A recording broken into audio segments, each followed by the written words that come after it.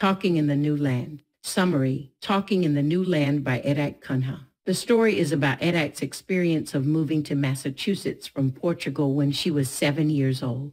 She began learning English in her new school, and by the time she was 9, she could speak English very well. Her father bought a big house on Tremont Street and they moved there. Edite loved playing in the lawn at the side of the house, which was covered with tall lilac bushes. Edite's father couldn't speak English very well, and he always called Edite to be his voice whenever he needed to communicate with someone. Edite had to talk on the telephone to a woman who wanted some old dishes, but the woman didn't seem to understand what Edite was saying. Every few days, the woman would call and Edite would have to talk to her again. Once the woman came and talked to Edite's father personally about the dishes, but Edite's father refused her request.